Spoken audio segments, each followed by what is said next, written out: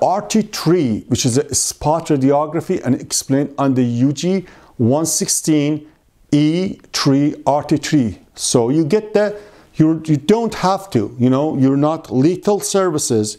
Your wall thickness doesn't fall to the UCS 57 limitation for radiography testing, and the manufacturer decides to do the spot radiography. So that's the spot radiography. Then joint efficiency is going to be 0.85. Absolutely, it's going to get a little bit higher wall than the joint efficiency 1. The joint efficiency and thickness are in a opposite direction. So, but it's a spot radiography. This is the choice. Actually, goes to the spot radiography. What happens when the UW-11B imply? And it says spot radiography, one shot for each 50 increment as per UW52, excluding category B and C nozzles, but welds which neither exceed 10-inch nor 1 inch in wall thickness. So we're going to get the spot radiography randomly, okay, and the place of the spot normally selected by the authorized inspector for one shot, each shot 6-inch for each 50 feet. This is a very small pressure vessel, but considered as a big pressure vessel.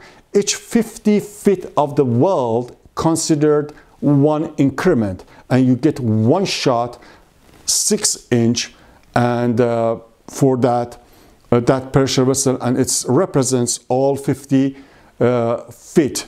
And by the way, if your nozzle and communicating chamber, like the other ones that we explained, is not more than 10-inch and wall thickness is not more than 1 1/8 you can exclude that. We're considering this spot on those points.